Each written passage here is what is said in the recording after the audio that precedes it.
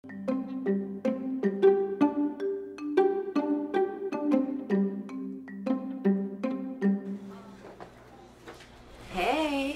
Kid, how are you? I'm good. Busy, but good. Thanks again for helping with these senior spotlight articles. Oh, my pleasure. It's been really fun talking to everybody. I bet. You get to hear what everyone's future plans are.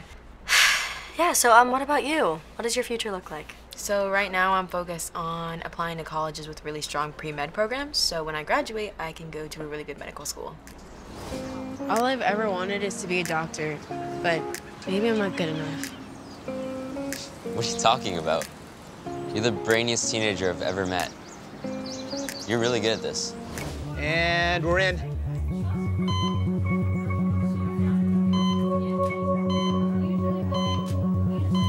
Keep up the rescue breaths.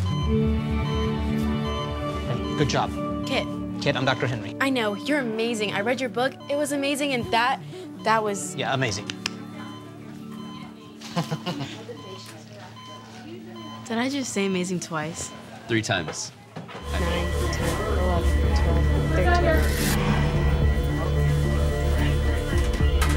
13. Start steady, 250 IV push. Start rescue breaths. Kit, good job. The first 5 minutes are the most critical. Thank you. Okay, clear. Wow, glioblastoma is rare. It accounts for less than 3% of pediatric cancer cases. I don't think she wants to hear about that right now. I don't mind. This is my 8th doctor. I'm used to it.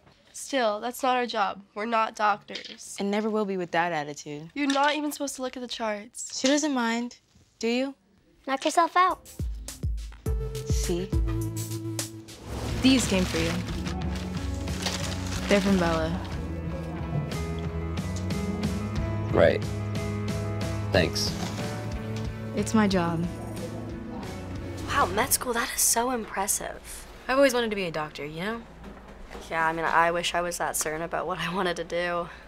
You don't have to be. My friend Georgia is constantly changing her major. One week, it's fashion, another, it's music. That's what college is for. You should go and see what interests you.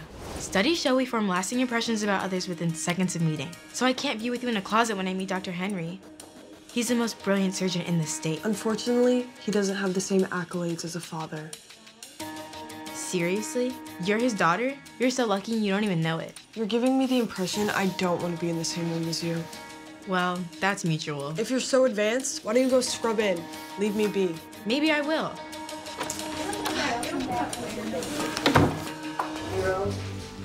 We meet again. Must be fate, or a small hospital. Where are you headed? I was on my way to the supply room, for supplies. That's funny. So was I. I feel bad she's never been to a school dance. It sucks being sick. Wish there was something we could do. I need your help. Are you plotting? I'm plotting. How could I say no to Kid's first plot? Is it Rosie? We don't know yet. But the board is ready for you in Georgia.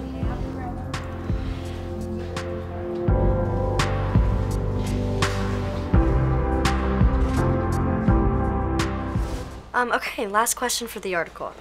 What is one thing that you will miss about Attaway? The relationships I've made. It's gonna be really hard going to a new place and starting over again. I don't want to lose the connections I've made here. They're way too important to me. The adrenaline was amazing. So first I stuck into the ER and there was this boy, he was bleeding everywhere. So I saved his life.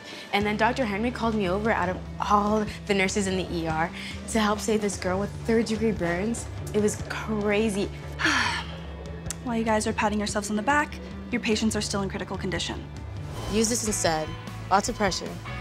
And soak it in cold water. The sweatshirt. Oh, thanks. I'm holding. Kit.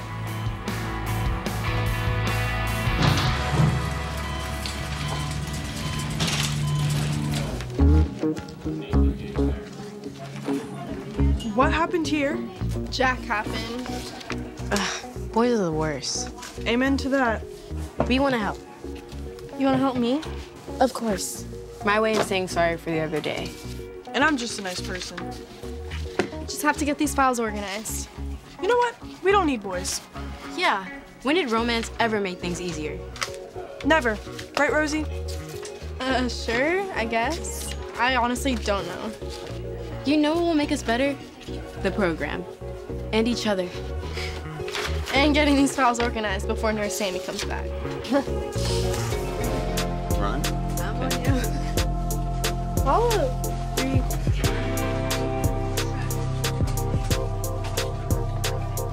No, ooh, more energy.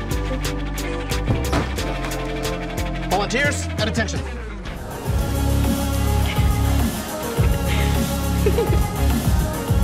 You know, it's funny.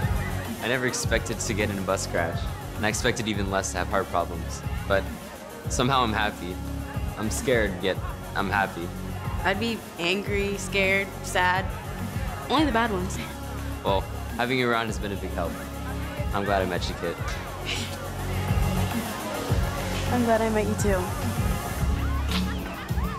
Yeah, no, I totally get that. I cannot imagine my life without my friends, but you know, I think our real friends will always be in our lives no matter how much distance there is between us.